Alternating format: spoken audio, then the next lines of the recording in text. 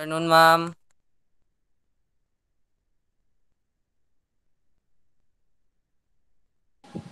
Good afternoon. Antay lang muna tayo, mga 3:03 mag-start tayo ang class. Afternoon, Okay. ma'am. Good afternoon. Tayo lang natin yung mga klase ninyo. Okay? Ma'am.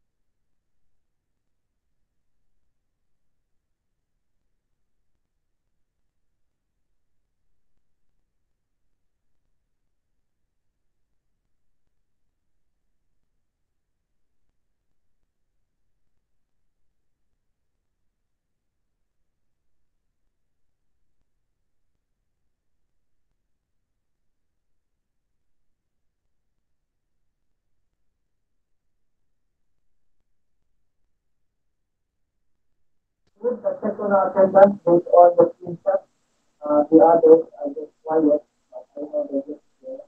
Wala na rin. Tapos na, siguro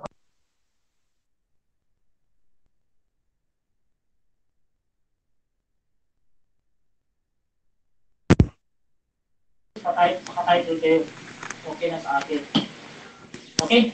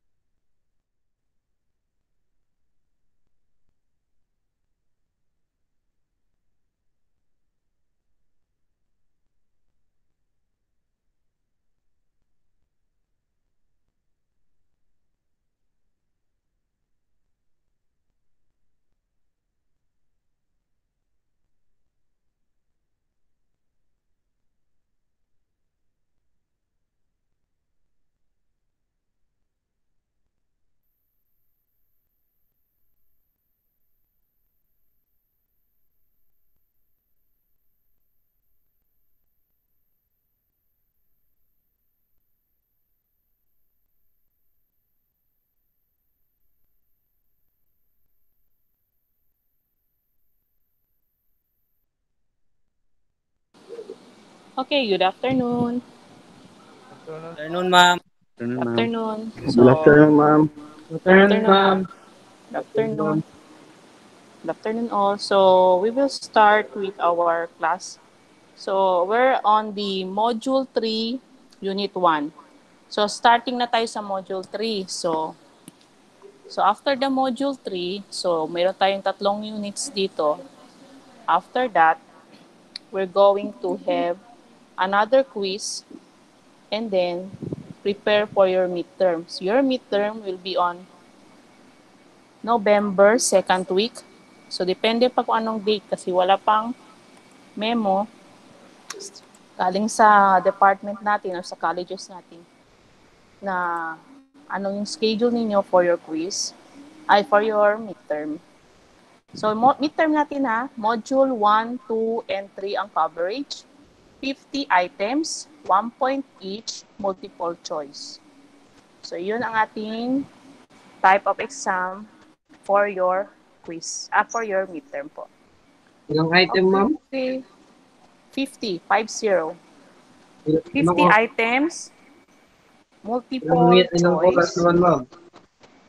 Yung oras doon is, it can be 1 hour and 30 minutes. Yung oras for your midterm. Ano yan, ma'am? Through online lang yan siya, ma'am? Online din kasi we are not allowing pa kasi na merong pupuntang estudyante dito sa class. Wait lang ha. Okay, ma'am.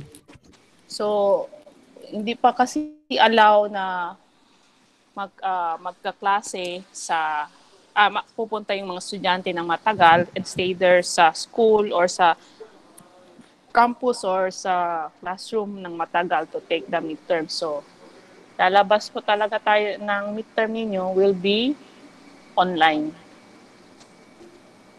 So, titingnan natin kung sasabihin ng school, ng department, ng dean, na yung kung anong specific date ang schedule sa midterm nyo, so baka doon din ang ibibigay or parehas na din sa ginagawa ko sana, pwede lang i-extend. So, kailan lang ninyong pwedeng kunin within the 4-day or 5 days na extension na binibigay ko, like Wednesday, available hanggang Sunday. Ganun sana. Kasi baka sasama sila sa schedule. For example, 1 Charlie, inject 4, Wednesday, 3 to hanggang ganun. So, baka ganun yung magiging exam. So, depende pa kasi wala pa tayong memo pam power deal. Okay, so those are, yung midterm coverage don't forget, it's is lang module 1 to 3 lang tayo. Sa nature of mathematics, speaking mathematically, at saka yung problem solving. Okay, so, present ko muna. Wait lang. Okay, so we're on the module 3, problem solving.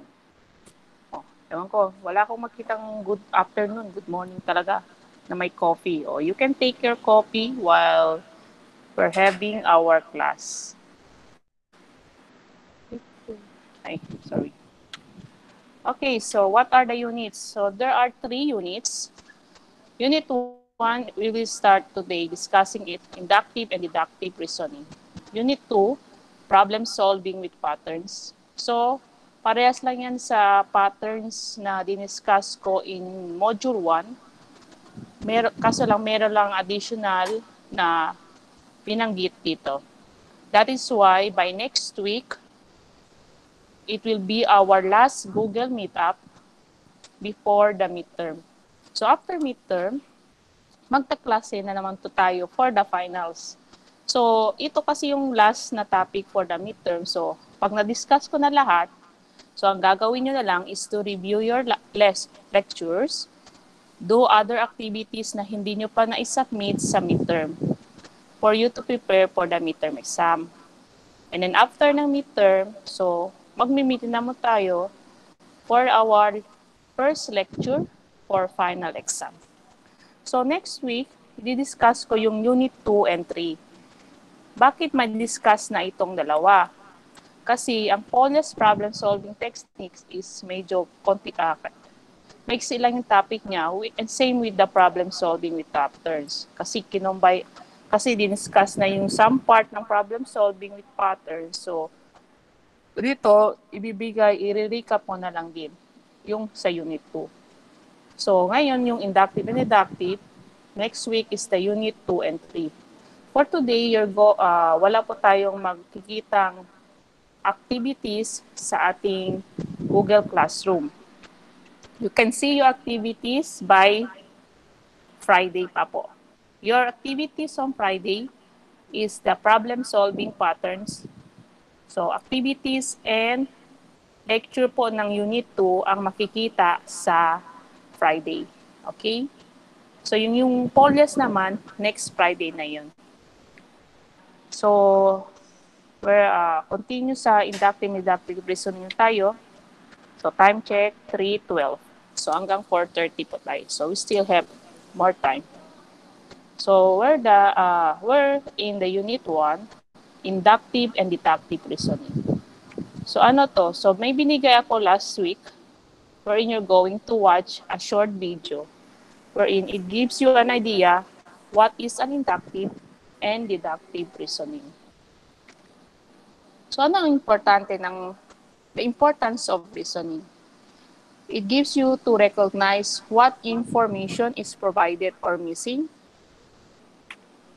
figure out what information they need to find, to draw on relevant prior knowledge, and choose the most suitable heuristic to work out the solution. So these are the importance of reasoning. That is why reasoning is part of the problem solving, because you're going to find out through the use of your prior knowledge to reason out what is the best answer for that problem. So we will start first the inductive, then deductive, and we will going to have a comparison between inductive and deductive reasoning. So ang inductive reasoning is a type of reasoning that forms a conclusion. So it will form a conclusion based on the examination of specific examples. So it means that through observation muna ang gagawin niya, first steps, before siya mag-conclude. For example, yung mga iba, yung mga kapitbahay natin na chismosa, so minsan nakikinig sila, nag-observe, yung lalaki palagi nandoon. So, na-conclude ka agad na, may kabit ang kapitbahay nila. Parang ganun na. Joke lang yun. Okay, so, it's just an example wherein Grabe man. joke lang yun. Kasi medyo seryoso kayo eh. So, it's just an example wherein there is, they examine or observe some, some patterns, ganyan, and then they draw a conclusion. That is why sometimes inductive reasoning is not, is not a kind of reasoning na pwede niyong gamitin. Kasi minsan, hindi kasi totoo ang nagagawang conclusion. Okay. So the conclusion formed by using inductive reasoning is a conjecture. So anong tawag sa conjecture? Conjecture is the conclusion formed by using the inductive reasoning. Kaya nga ito, sinabi na, it may or may not be correct. Kaya yung sinabi ko, example lang yun so minsan ang example na yun medyo totoo naman kasi may nakita lang ganon, i-conclude na kagad na ganon. So it may or may not be correct. There must be certain facts. That is why inductive reasoning medyo hindi siya the best way to solve a problem. Okay, so go on tayo sa definition ng inductive reasoning. It is the process of reaching a general conclusion by examining specific examples. It uses a set of specific observations to reach an overarching conclusions.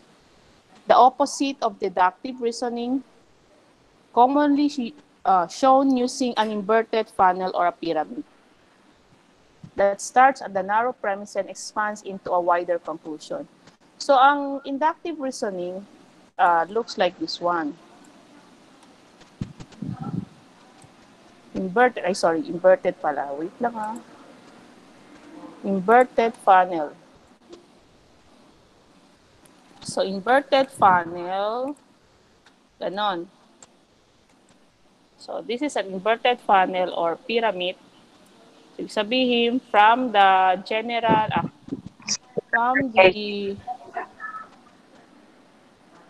hello, paki-off ang mic. Okay, so from dito yung kanilang observations, tapos dito yung kanilang conclusion. So from the observations, magiging conclusion. So all forms of inductive reasoning are based on finding a conclusion that is most likely to fit the premises and is used when making predictions, creating generalizations, analyzing cause and effect. Yan ang purpose ng inductive reasoning. Oh, bakit yan? Okay, so bakit inverted? Nagkamali naman akong ng sulat dito. Wait lang ha. Dapat hindi siya inverted. Inverted funnel. Correct na. Wait ah. So this is not the one.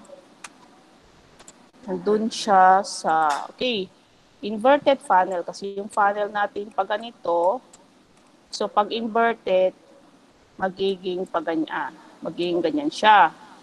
So this is an inverted funnel or a pyramid. Okay, iba yung aking pagkaintindi kanina. Okay, so this is the inductive reasoning. So galing sa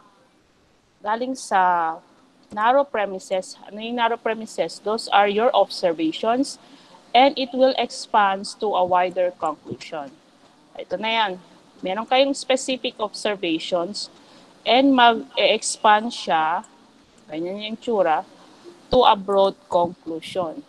So this conclusion may or may not, ano ang may or may not? May or may not approve o mag-a-answer sa gusto nyong i-answer na problem. Okay, so we have here an example sa right side. My neighbor's cat hisses at me daily.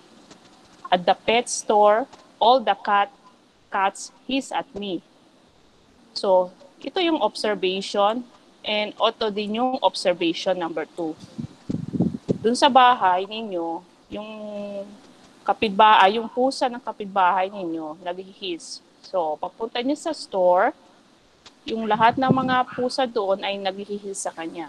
Therefore, so nag-conclude siya from observation 1, observation 2, and then this is your conclusion. Therefore, all cats probably hate me. So, it doesn't mean, minsan, pag sabihin natin, all cats probably hate me, it doesn't mean dahil lang sa observation 1 and 2 ay lahat naman ng pusa ay galit po sa inyo. So, minsan yung ating observation is not true. So, kasi we're just using observation and some observations are not true. So, that is why, pero this is an example of inductive reasoning. So, from the observations, you're going to have you're going to create or form a conclusion. Okay, so what are the uses?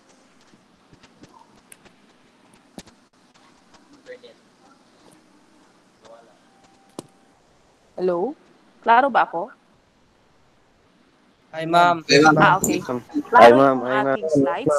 Yes, ma'am. Okay, sige. Yes, ma'am. Tapos hindi wala yung ibang internet. Okay, so continue. So you're going to have the uses of inductive reasoning. So inductive reasoning, ang gamit niyan is to predict a number. You're going to make a conjecture or conclusions and to solve an application. Okay, so we have an example here. So we're going to consider the following procedure. First is you're going to pick a number, multiply the number by 8, add 6 to the product, divide the sum by 2, and subtract 3. Ang ika-third, the third step is you're going to complete the above procedure above to produce for several different numbers. So use an inductive reasoning to make a conjecture about the relationship between the size of the resulting number and the size of the original number. So meron tayong problem dyan. So ito yung ating problem. Yan. So yung magpili tayo ng number and then multiply it by 8 and add 6. Then divide the sum and subtract 3. So we're going to create a problem. A table. So we have here original number, multiply by 8, add 6, divide by 2, subtract 3. So first, kasi gagawa tayo ng above procedure to produce several different numbers. So what if you're going to have number, magsiselect tayo ng number na 5. So if we're going to select number 5, if we multiply mo yan by 8, we got 40. You add it 6, we can have 46. Divided by 2, we have 23. Subtract it to 3, we have 20. So later na yung conjecture. Kasi yung conjecture, we will try to see the relationship between the size of the resulting number, ito yung resulting, ito yung last procedure, so yan ang resulting, and the size of the original number. So we will try to see what is the ang tawag dyan, pattern na meron tayong makikita from the original number to here. Since we cannot detect yet, kasi isang number pa lang yung napili natin, we cannot say kung ano yung pattern na makikita. How about if we're going to select 6? So if we're going to multiply it by 8, we have 48. If we're going to add it to 6, we have 54. Then you're going to divide it to 2, we have 27. Subtract it to 3, we have 24. So, yan na yun. Original and the resulting. So, and so on. So, we'll try to see how about meron tayong 100. So, multiply to 8, add 6, divide 2, and you subtract it to 3. Ayan. Anong nakikita natin? Na relationship of the original number with the resulting number. We can see a pattern, di ba? Ano yung pattern? The number usually form. So, ito yung conjecture. Wait lang ah. So, the conjecture, the procedure, produces a number, 4 times the original number. You try to observe. 4 times the original number. 5 times 4, 20. 6 times 4, 24. 100 times 4, 400. So, ang general formula na pwede natin gawin dyan is 4n. Where n is element of integer. O baka tanongin niyo naman, ma'am, bakit integer? Gusto ko real number. Remember, real number comprises of fractions, decimal places, or square root. Ito, we're just trying to use full number. So that is why integer lang po ang gagamitin natin. So that is why for n, where n is an element of integer, or where n is any integer. Pwede yun. This is what happened to our procedures that we have made kanina. So yan nakita natin. So the following procedure produces a number that is 4 times the original number. So ito yung mga resulting number, and this one is the original number. So that is how you're going to use in the inductive, in the solving in mathematics problems. Okay, so next example. So example natin dito. So ito yan ha. So we have the length in pendulum in units and the period of pendulum in heartbeats. So ito yung units, the length, and the heartbeat. Anong na-observe natin? Diba na-observe natin? The square root of 1 is 1. Square root of 4, 2. Square root of 9, 3. Square root of 16, 4. Lahat ito ay square root ng heartbeats. Yan. So, if the pendulum has 49 units, so ito yung 49 dito sa units man. What will be its period? So, automatic, you just get the square root. So, square root of 49 is 7. So, 7 period yung pendulum pag meron siyang length of 49 units. So, that is how you're going to answer. Through the observation of patterns, we have determined what will be the period of pendulum. Ayan. So, ito nagawa nilang conjecture. Yan. The square root of 49. So, from that, determine na for the length of 49 units, there will be a period of 7 heartbeats. Okay. So, next. So, under the inductive reasoning, we have the counter examples. What is this counter examples? Counter example is a specific case for which a conjecture is false. So, ibig sabihin, a statement yan siya wherein you're going to find an example to counter that problem. Kaya nga counter, ibig sabihin, hahanapin mo ng number that will make the statement false. So, ika-counter mo siya. Kung sabihin niya, lahat ganon, pero meron kang nakita, so ika-counter mo, hindi lahat na ganyan. So, that is what counter examples mean. Okay, so we will start with, may meaning pa. Okay. So, we have here, a statement is true statement, provided that is true in all cases. So, if we can find one case, yun na yun sabi, kahit isang case lang for which a statement is not true, we call this a counterexample. Because we will counter with an example to make that statement false. So, yun po ang ibig sabihin ng counterexample. Okay. For example, we have here, find a counterexample ng the sum of two numbers is always more than the greater number. So, ano yung sinabi daw dito? The sum of two numbers. So, for example, we have two numbers, A plus B, sum man, is always more than the greater number. So, assuming this is, A is greater number. So, ito yung greater number. So, sinabi dito, if the sum of two numbers is always more than the greater number. So, anong more? So, greater siya. So, greater than yung sa greater number. So, we will try to find na magbibigay sa atin na hindi totoo itong statement na yan. So, tingnan natin.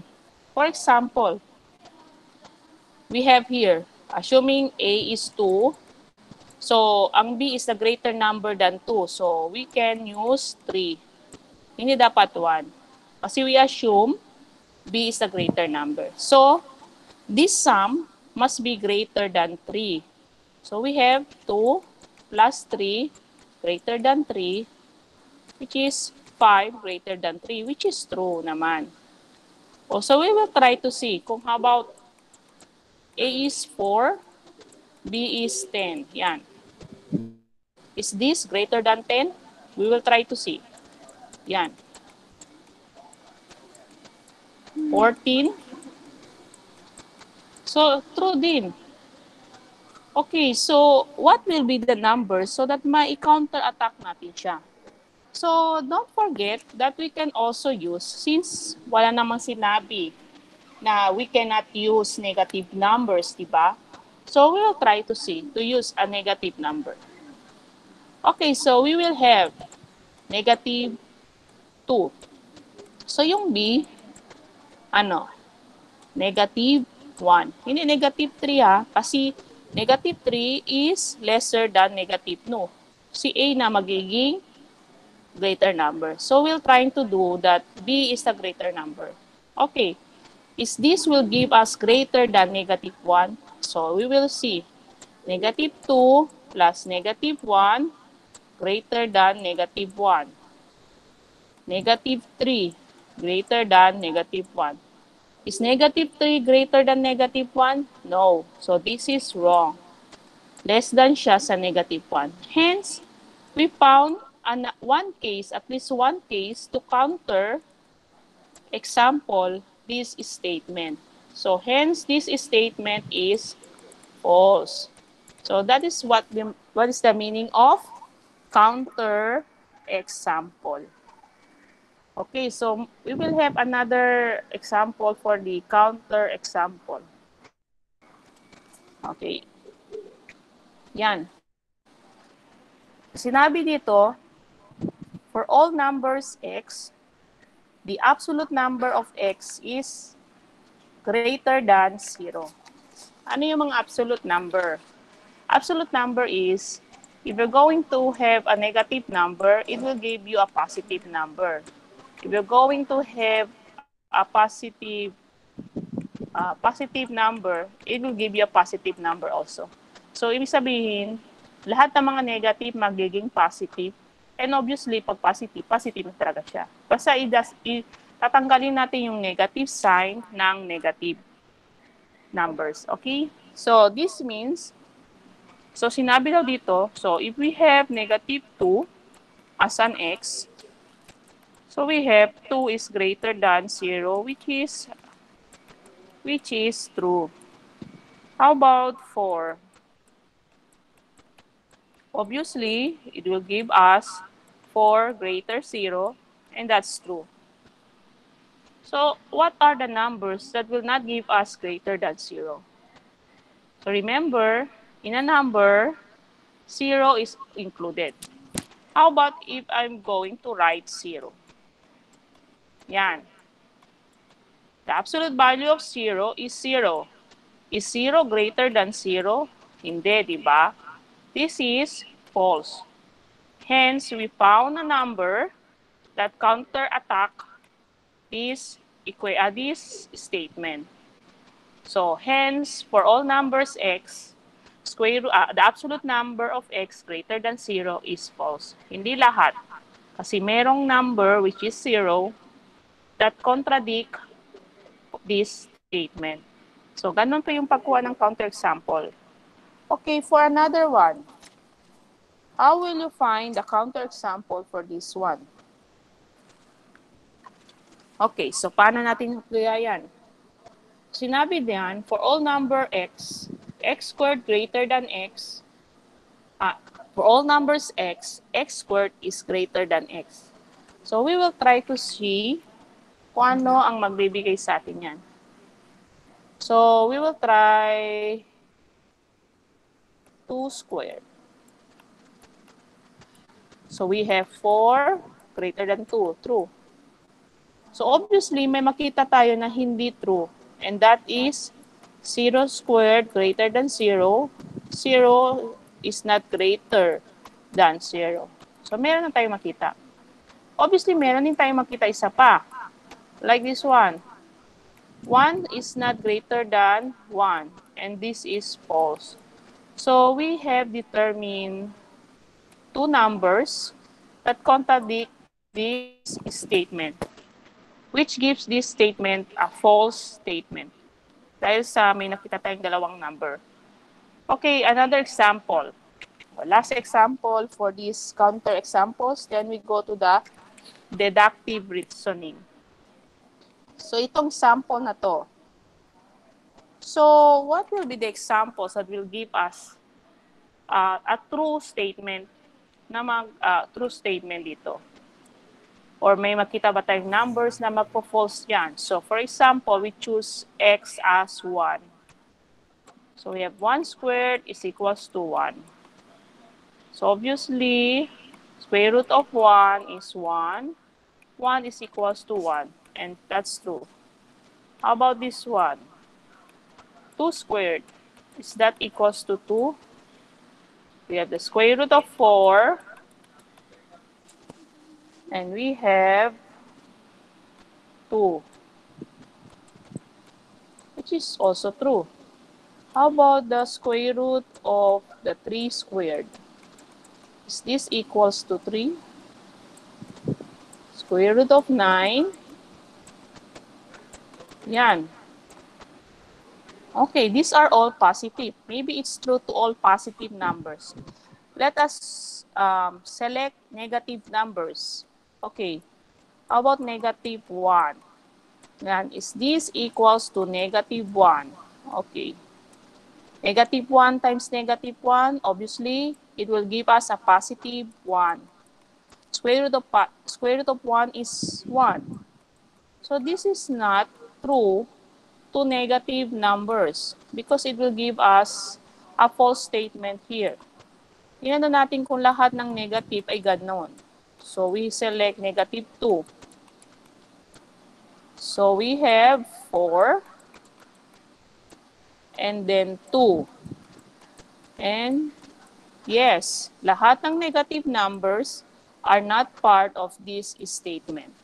So, that is how you counter-example sa isang statement using inductive reasoning. So, any questions sa reductive?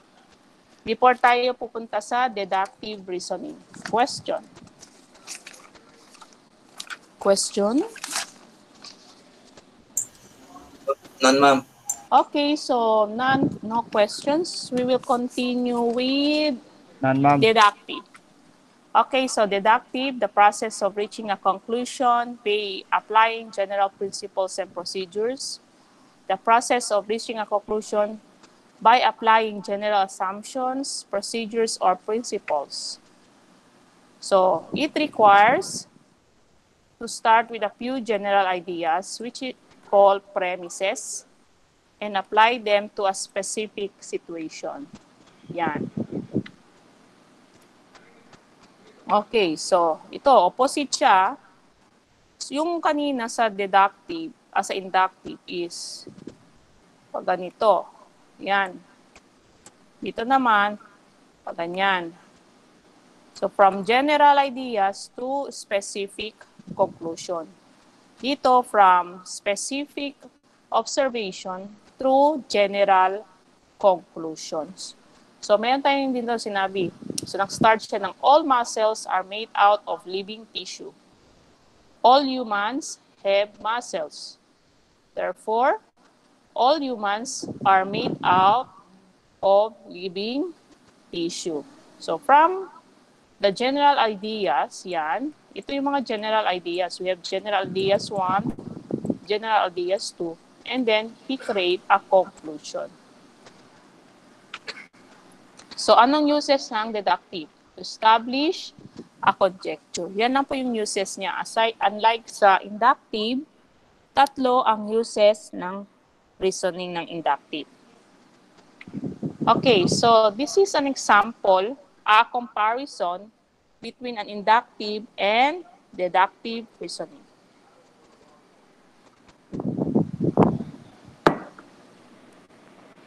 So, nakikita natin, no? Sa inductive reasoning, yung first na di-discuss natin, is start from pattern hanggang sa may nakitang conjecture, then i-verify mo kung tama ba itong conjecture. Kasi nga, di ba, sa inductive sinabi na it may or may not true to all. Ano to verify or modify? Ito na yung ginawa nating conjecture. Tapos, nag-counter example ka. Titingnan mo if that true to all to all numbers. If not, then your conjecture is not true. I-change mo yung conjecture mo para it will become true. So that is in inductive reasoning. Pero sa deductive, so since ang deductive is galing from a general facts, definitions, and accepted properties, hence, it will give you a logical argument. So, sa kanya, sa deductive, medyo galing na sa mga general ideas, sa mga facts, definitions. So, yung kanyang magiging results will be true. So, for example, we have here. Example natin ito yung inductive. Unahin natin si inductive kasi sa inductive tayo start. So, yung na-observe niya. Na-observe ni Mia, na-observe ng kaklase niya, Mia came to class late this morning. Another observation niya is, Mia's hair was uncombed.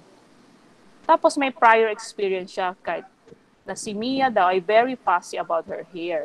Yung meticuloso talaga sa kanyang buhok.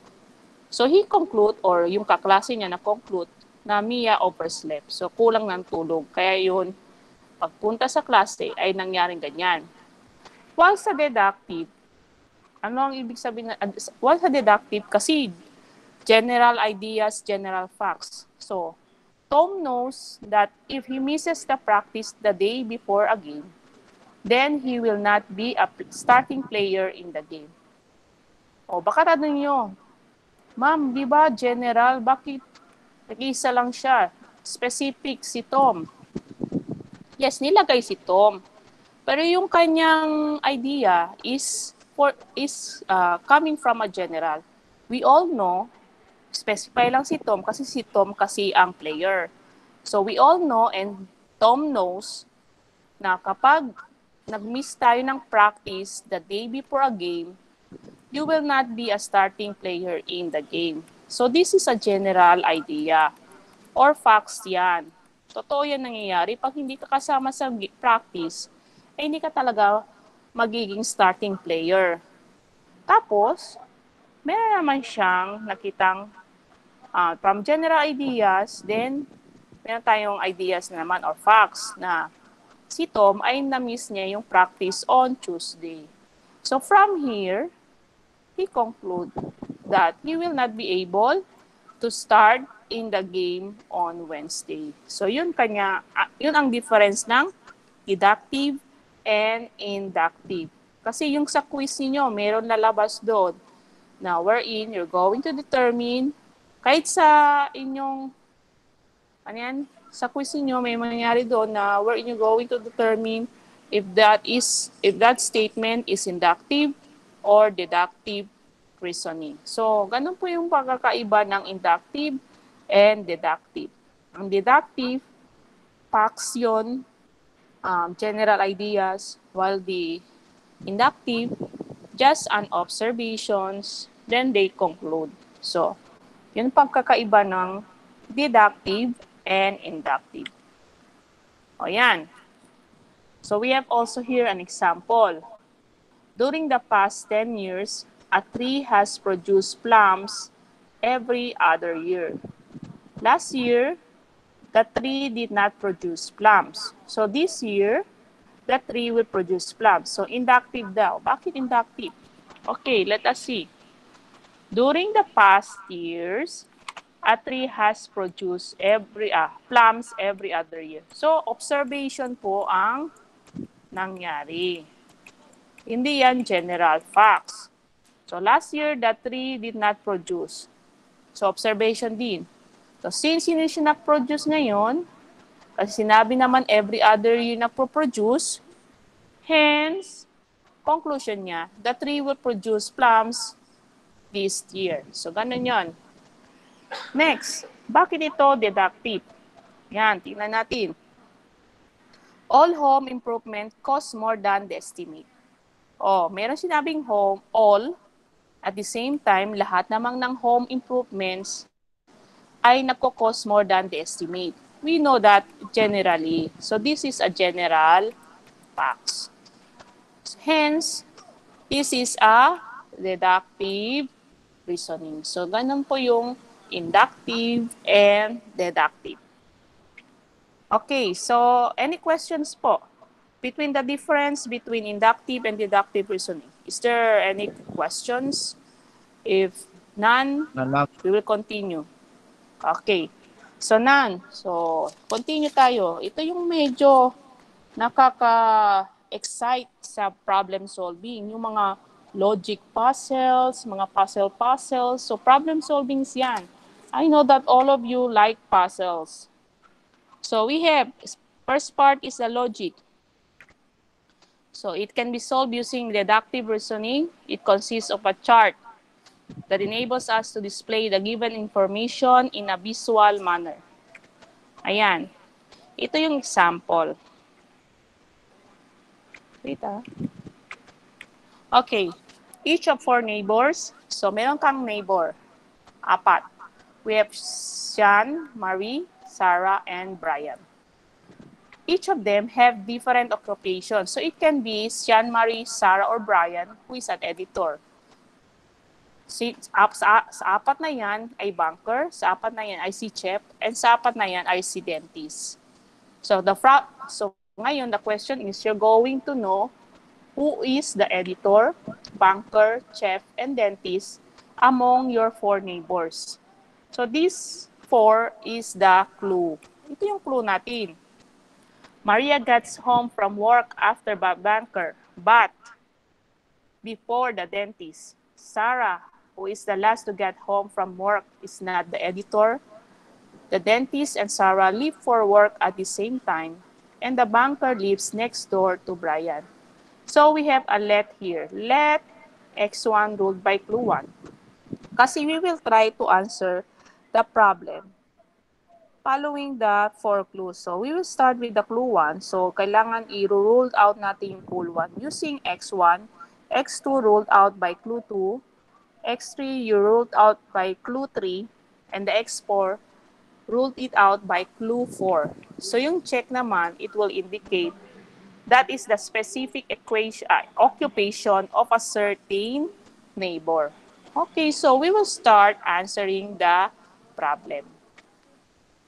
So ano ang problem natin? Kailangan nating malaman sino sa mga 4 neighbors natin ay si editor, banker, chef, or si dentist. Okay, the clue 1. Maria got home from work after the banker but before the dentist. Anong ibig sabihin yan? Meaning, Maria is not the banker nor the dentist. Bakit man, ma'am? Saan nakuha yan? Makatanungin nyo. Yan o, si Maria gets home from work after the banker and about before the dentist. So, si Maria after ng banker. So, mauna si banker, pero si Maria umuwi before the dentist. So, huli si dentist kay Maria. Yan. So, ganyan. Dentist, Maria, banker. So, hence, Maria is not the banker nor the dentist. So, meron tayong table. Maria is not the banker. Yan. X1 natin. Nor the dentist. X1. Bakit X1, ma'am? Ayan, lagay natin. Ruled out by clue 1. So, X1. So, yan na. So, we have na. So, hindi pa natin masagot yan kasi marami pang bakante. Oh. We cannot tell sino ba si Maria, si editor ba o si chef. So, hindi tayo pwede maghula-hula dyan. So, kailangan nating i-follow ang clue. Parang detective tayo ngayon. Okay, next. Sarah, who is the last to get home from work, is not the editor. So, we determine that Sarah is not the editor. Next. Ano pa next? Yan lang bang magagawa natin dyan? Okay, remember, may sinabi doon sa first. Diba? Sinabi, si dentist, si Maria, and then si banker. So, mauna huli si dentist, Maria, and banker. Tingnan natin daw. Okay. Ngayon, from that one, anong pwede natin kunin? Since, di ba, meron tayong makukuha sa clue 1. Sa clue 2, sa clue number 2, meron tayong nakita na Sarah is the last to get home. The last, huli. And is not the editor. That is why X2. Ano pa meron tayong makita? Since sinabi niya, huli siya uuwi, si Sarah yung huling uuwi, pwede siya si dentist. Diba? Kasi huli man daw si dentist doon. Ay, wala naman sinabing huli si dentist. Pero, as you can see, sa tatlong ito, mahuli si Maria, si dentist kay Maria. Pero, si banker, hindi naman mahuhuli kasi merong pang mahuli sa kanya, which is Maria and dentist. Since in the clue number 2, sinabi, Sarah is the last to get home, hence, he cannot be the banker. Oh. Bakit man, bakit na-gets natin na hindi siya si banker? From the clue 1, sinabi, Maria gets home from work after the banker. So we have Maria, banker. But before the dentist, so we have dentist, Maria, banker. So ibig sabihin sa tatlong yan, si banker mauna, then si Maria, then si dentist. Since sinabi dito na si Sarah is not the last, hindi siya pwede maging si banker. Pwede siya maging si dentist. So baka meron pa ditong isa but hindi cannot be the banker. Since hindi natin alam kung ito na ba si Huli or meron pa isa, pero we can conclude that she is not the banker, pero kasi meron pa sa kanyang susunod, which is Maria. So Sarah is the last to get home, hence she is not also the banker. So yun po yung pagkukuha natin dyan. Okay, yan na. So we have, lumabas na si X3, dapat wala pa dyan. Okay, saan kinuha yan si X3? Okay, erase muna natin ha para hindi makita. Okay. The dentist and Sarah leave for work at the same time. So, sa clue 1, anong meron natin sa clue 1? Dentist, Maria, the last home to, Sarah is the last to get home from work. And sinabi dito, the dentist and Sarah leave for work at the same time. So, ibig sabihin, si dentist pati si Sarah. So, the same po silang time na umuwi. So, from here, sinasabi natin sa clue 3 na si Sarah ay hindi si dentist. So, that is why mayroong X3 dito. Si Sarah ay hindi dentist. Siyempre, sasabihin ba natin kung si Sarah ay dentist, sasabihin ba natin the dentist and Sarah. So, dalawang tao yan. So, si Sarah ay hindi yung dentista. Hence, X3 ruled out by the clue number 3. So, ngayon, makita natin na si Sarah ay si Chef. Kasi na-clue out na natin to dito. Ngayon, so pag na-clue out na natin na si Sarah ay si Chef, syempre, hindi na sila pwede maging chef. Kasi chef na si Sarah. So, wala na. So, X3 na yan. May nakita tayo na na-ruled out naman din dito. Hence, si Maria ay si editor. So, kung si Maria ay si editor, hindi na din pwede ang iba maging editor. So, ngayon, it's either Sean is the banker or the dentist, or Brian is the banker or the dentist. So, dalawa na lang. Nakita na natin si Maria is the editor and the chef is Sarah. Okay, next. Yan. Ngayon, paano natin malaman sino talaga si banker at dentist? So, we have clue number 4. What is our clue number 4? Clue number 4, banker lives next door to Brian. Hence, obviously, Ryan is not the banker. O yan, si Brian pala is not the banker. So, meron na tayong answer. So, yes, correct, si Brian ay yung dentist. Hence, we have Maria as the editor, Sean as the banker, Sarah as the chef, and Brian is the dentist. So, ganun po yung pag-answer sa logic puzzle. Okay, so,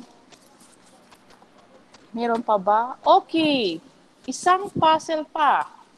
Ito na yung binigay ko last week, yung pag-solve ng Ken-Ken puzzles. Na-solve nyo na ba? Wala pa, ma'am. Wala pa? Okay. Wala pa, ma'am. Okay, so, ganito. So, ang Ken-Ken puzzles is like a Sudoku puzzle. Sino-sino naglalaro ng Sudoku? Wala? Ma'am. Alam lang, ma'am. Marunong lang, ma'am. Mahirap. Mahirap? Ako, ma'am. Alam lang. Alam ko, ma'am. O, yan Alam, ma'am. Okay, Pero makasira marami. ng ulo, ma'am.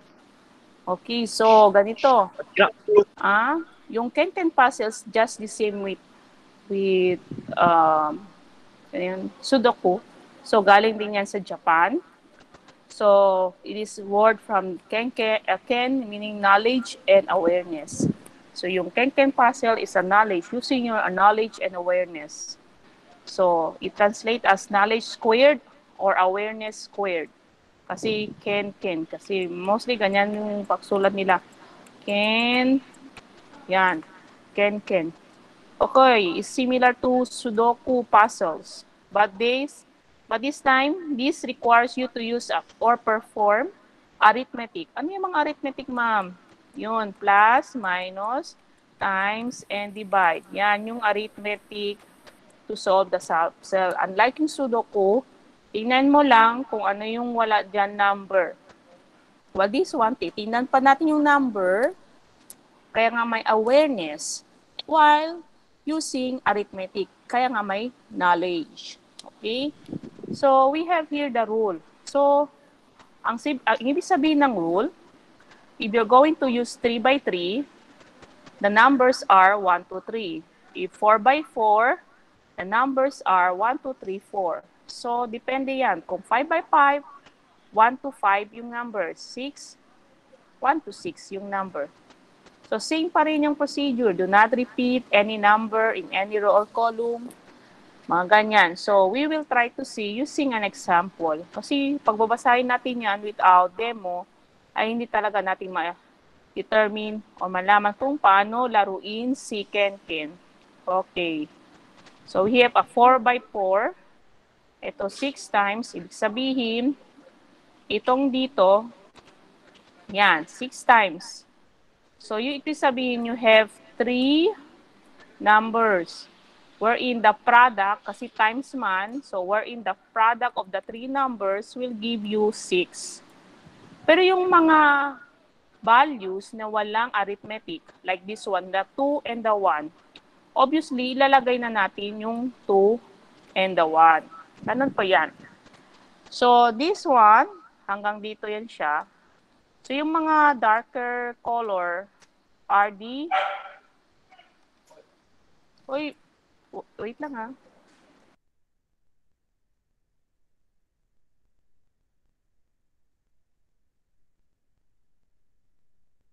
Okay, so we have here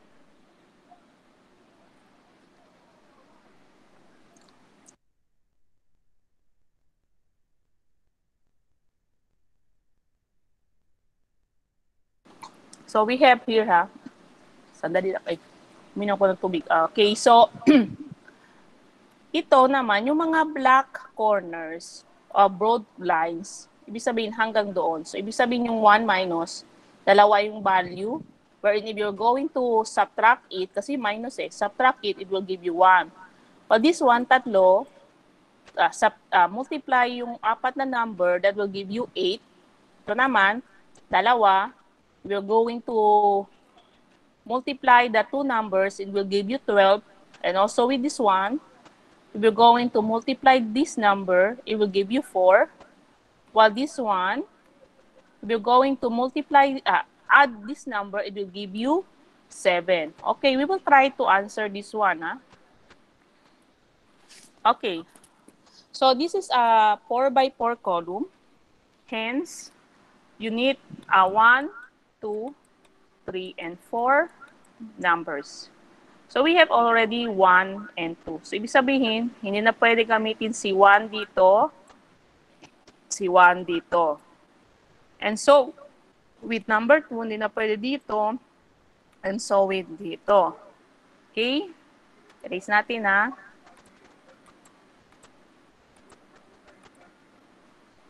Okay, titingnan natin how to solve.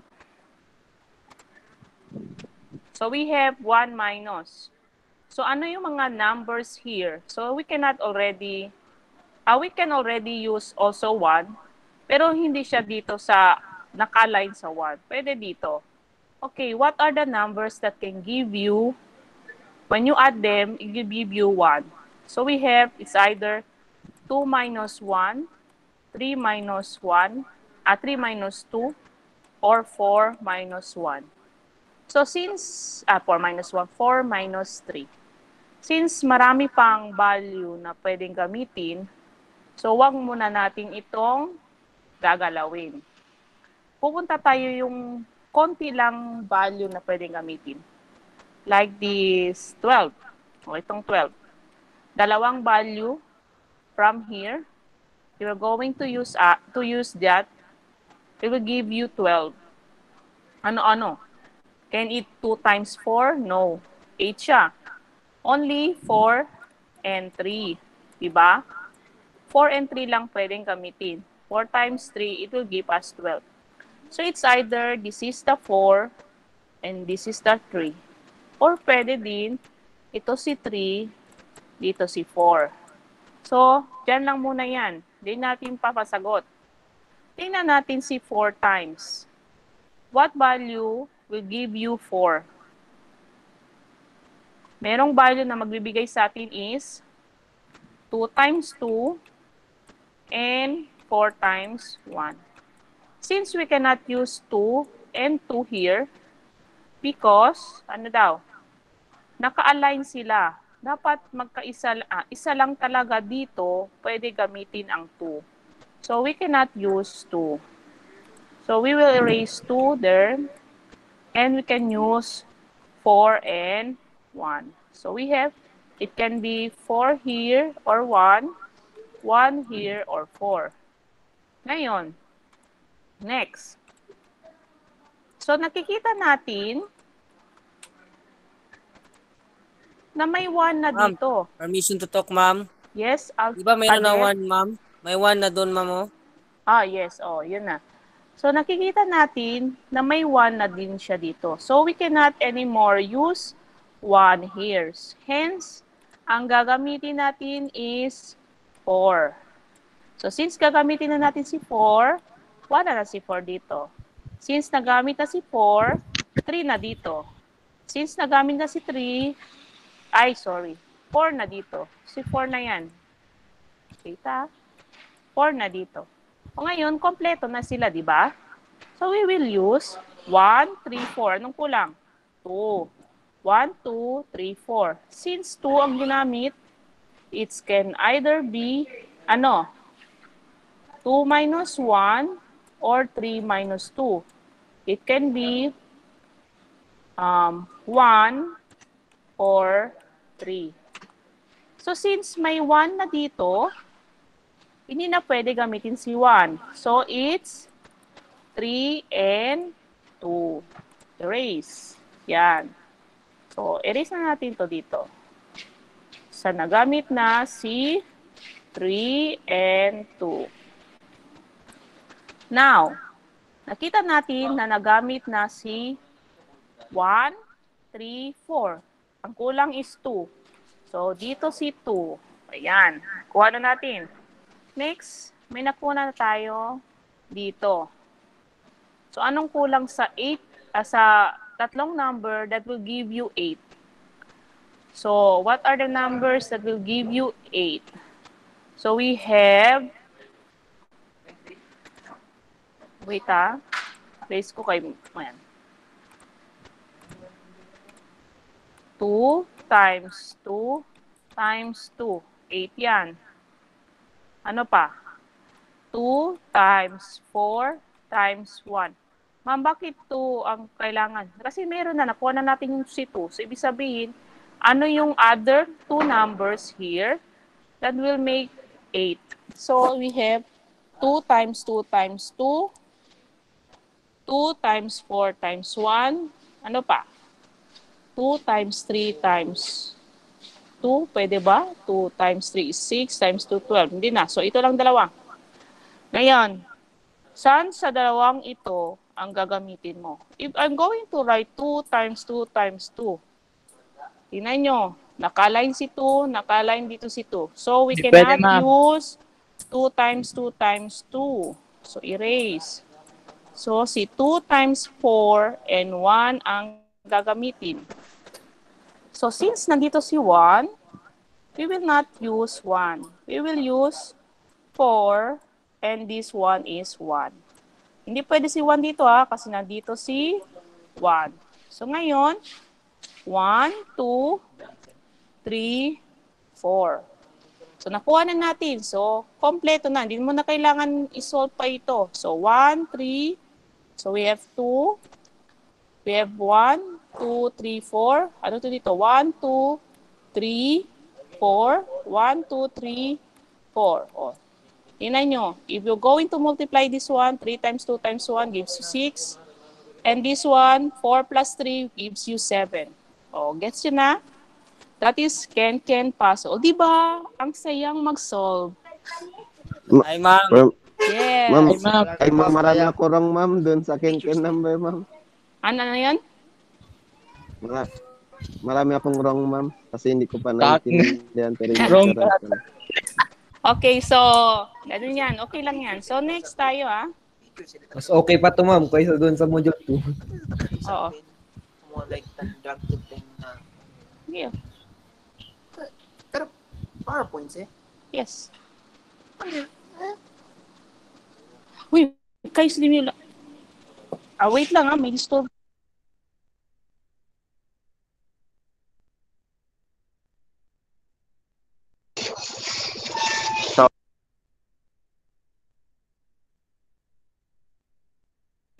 Okay, so next, So, yun So, yung mga nagmo-module, so ano yung ay kasi hindi sa akin kasi under yung Alpha and Bravo. Ano yung sa kanila? Online? May idea kayo? Charlie? Wala, ma'am. Wala, ma'am. Kasi yung sa BSMRE, under lang sa akin is yung Charlie. I don't know what's with the Alpha and Bravo kasi iba yung teacher nila sa NJEC 4. How do this really teacher you? Okay, so ito yung mga basic puzzle solutions, no? So we have a single square, cages with two squares. So hindi na natin i-discuss to. So this was given only for the module, yung walang online. So babasahin nila yan how to solve. Parang solution yan. Parang paano yan isosolve yung mga ages. So meron tayong guess and check. Okay, so we have an example. So dalawang example pa. Okay, so yung broad. So since wala na to, so since this is a 3 by 3, hence, ang kailangan natin is 1, 2, and 3. So we have 2 here and 2 here. Bakit 2, ma'am? Wala naman operation. So automatic, what is the value you put there? Okay, next. We have 4. What are the values that we can use? Since we already have 2 here, so 3 and 1 na lang. So it can be 3, 1, or ito yung si 1 and 3. Next. So if meron na tayong 2 dito, it can be si 1 dito or 3, or si 3 dito or si 1. Same with this one. Ngayon, ano ba ang mga 5? 5 is, dapat, what value of 5 will you use? What value of 5 na tatlong numbers you will use? What a value? What value from 1 to 3 that you will use to have a sum of 5? So we can have 1 plus 1 plus 3. Diba? Tatlo to. So 1 plus 1 is 3. 1 plus 1 plus 3 is 5. Ano pa? We have 2 plus 2 plus 1. 5 din to. Ano pa? 4-1, ma'am. 4 and 1? Hindi na pwede. Dalawa lang yun. Tatlo ang kailangan ko. This one, 1, 2, and 3. So 4 plus 1 is 5. So pag ilagdag pa tayo ng isang number, it will be more than 5. So ito lang tayong pwedeng gamitin. So ngayon, if we're going to use 2 plus 2 plus 1, it's either 2 na pwede pwede. Hindi pwede dito. So dito naman si 2 na hindi din pwede. So wala na talagang makikita. So we cannot use this 2 plus 2 plus 1. It is only 1 plus 1 plus 3. Ngayon, 1 plus 1 plus 3. So pag 1 plus 1 plus 3, ito ang technique. Kasi hindi pwede magkasunod, magka-arrow. So, sample, lagay ko dito si 1 pati 1, hindi pwede. Kung dito naman si 1 pati 1, hindi din pwede. Ang technique dyan, ilagay nyo sa diagonal sila. Magka-ganito, parang ganyan sila, or dito. So, ibig sabihin, meron ako dito 1, nandito din si 1. Para dito ko ilagay si 3. O, diba? Para hindi sila isang rows and columns. So since I have already 1 and 1 here, so hindi na gagamitin si 1 doon. Wait. Ano nangyari? Si 1, sorry. Ano yun? Okay. C1 dito. Siya C3 and this is C1. Okay, since na-answer na ang iba, pwede nating ilagay na ang ibang number na kailangan. So, kailangan natin C3 and kailangan natin C2. So, 3 plus 2 will give you 5. So, checking na lang yan kung tama yung answer. So, 3 plus 2 is equals to 5. Hence, yung answer natin is correct. So, another Ma'am, example. Yes, Alimark? hindi pwede ilagay Ang ano? yung 4, ma'am. Ay, hindi. 3 by 3 lang yan. Pwede, ma'am. Sorry, ma'am. Okay lang. Okay, so pag 3 by 3, so hanggang 3 numbers lang. 1, 2, 3. Pag 4 by 4, 1, 2, 3, 4. Pag 5, 5, 5, 1, 2, 3, 4, 5. So ganun lang. 6 by 6, 1, 2, 3, 4, 5, 6. So ibig sabihin, this Ken-Ken puzzles is only applicable to square numbers. Walang rectangle. So 6 by 6, 7 by 7, pare-parehas yung kanilang edges. Okay, so we have here, ilan to? 1, 2, 3, 4. So this is a 4 by 4. And we need 1, 2, 3, and 4 numbers. Okay. Ngayon, ito yung medyo mahirap. Kasi wala siyang ibibigay na value. Yung walang operations. So, anong magiging answer natin dyan? Okay, so, what will be your answer? So, we will try to solve. So, ngayon, teka lang Wait.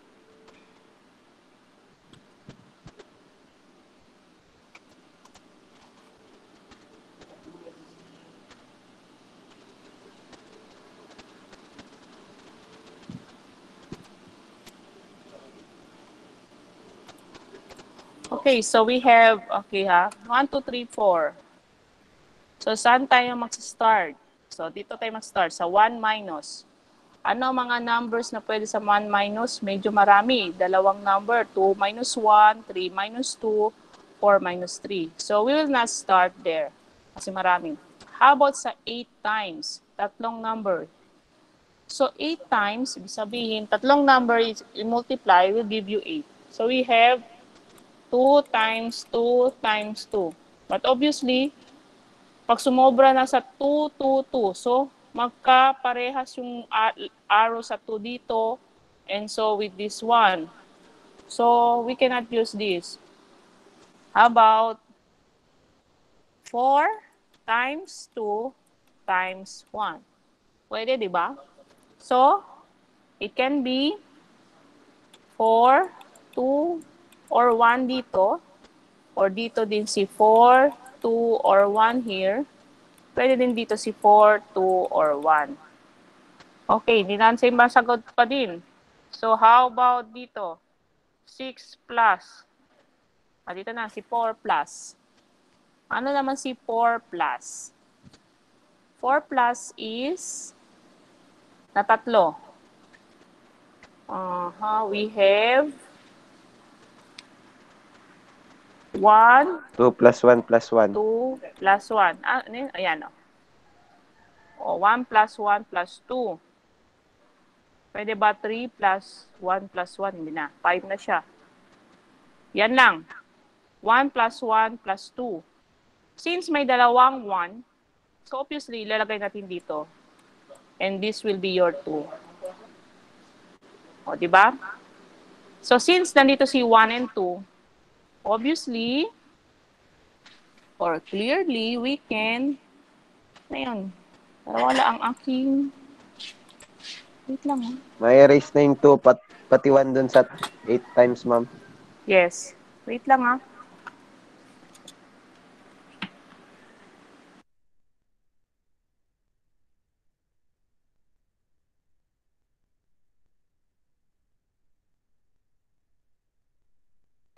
So we have, let me erase this. Wait lang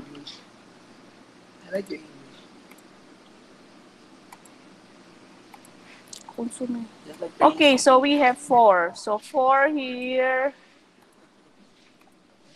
4. And then, pag nakuha na si 4 dyan, tatanggalin natin si 4. Okay, since we cannot use 1 here, so this is 1, this is 2, and yung isa is 1. Yan. Now, time check, 4:70. So, we still have time. 1, 2. Ayan.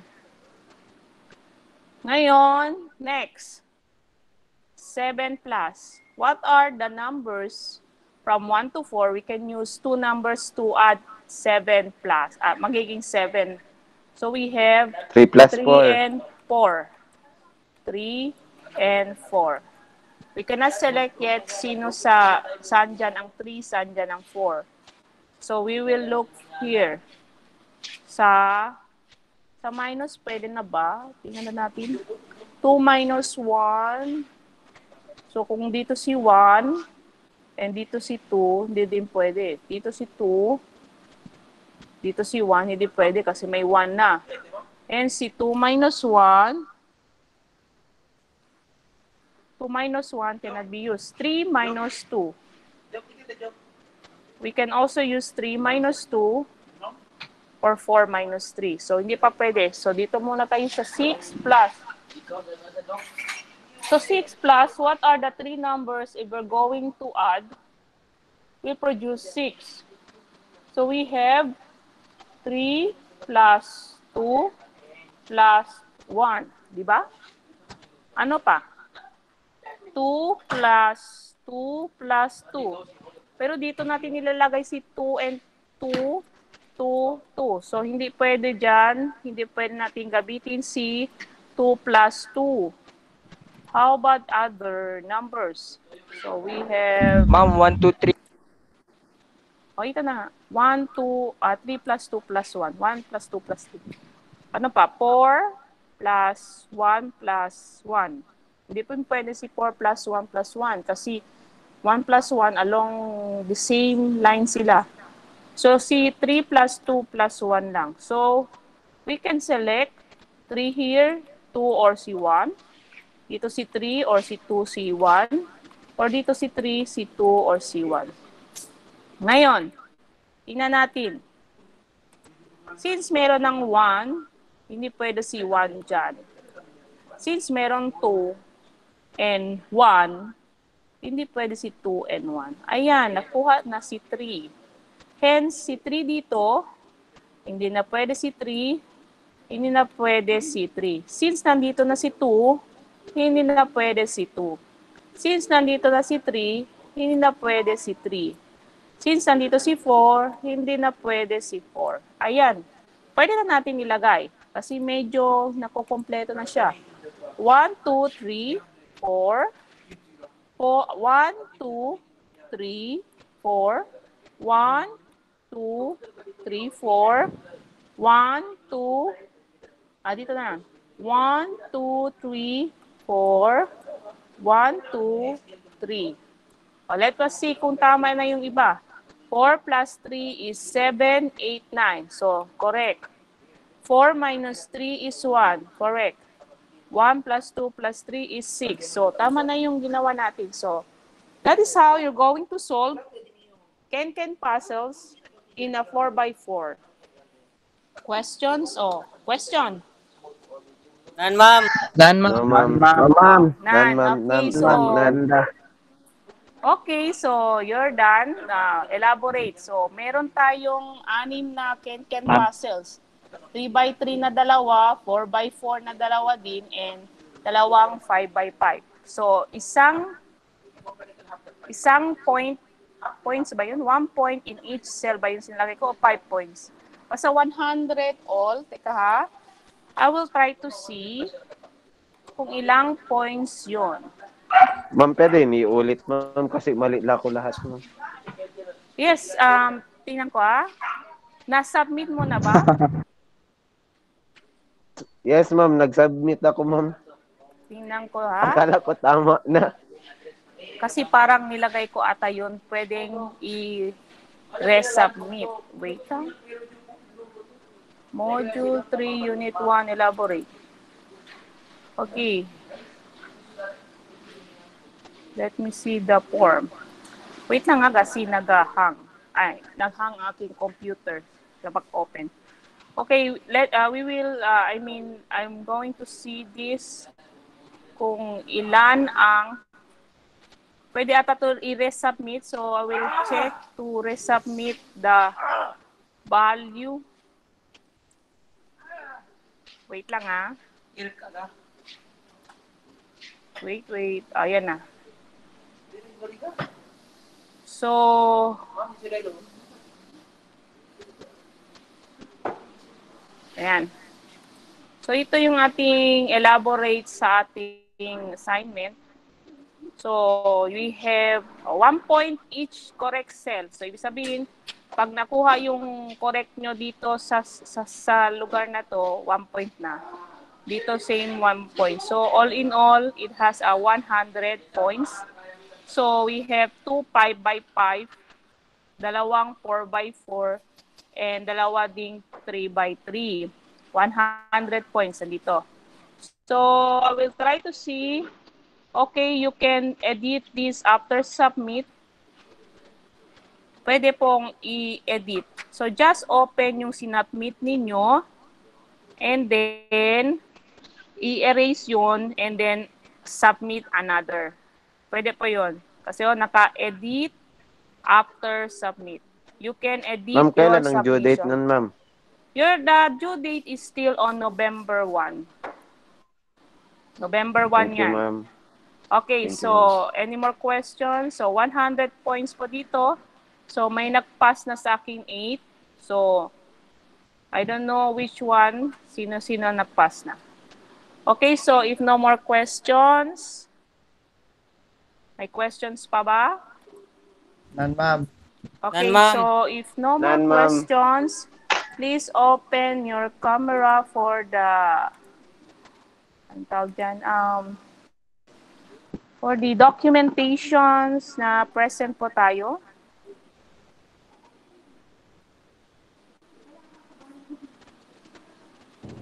Okay, smile. Oh, may babae ba ngayon? Dalawa, tatlo, Gwapo mo, ilang Loy. babae natin ngayon? Kapakalot, ma'am.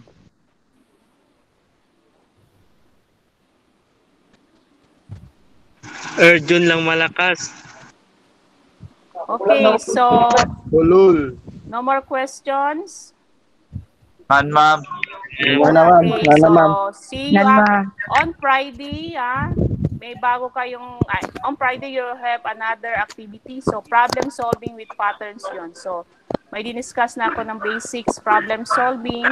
You can do na yung problem or you just read muna the lecture. So the discussion of that will be on next Wednesday. So we will not meet on Friday. You just go to the Google Classroom and then don't forget your quiz number 2 regarding module 2. Okay, so no more questions. So class dismissed. See you next Wednesday. Take care. Okay. Thank you for your time. Bye-bye. Thank you, ma'am. Thank you, ma'am. Bye. Thank you, ma'am.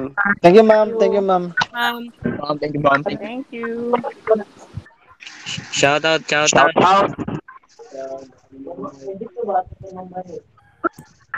Shout out. Yan naiintindi, samahan mo.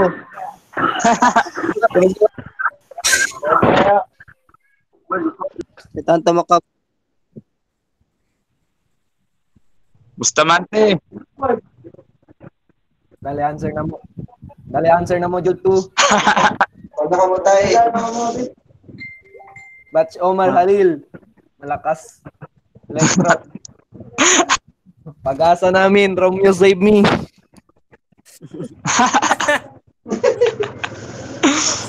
Kaya na batch, bye-bye.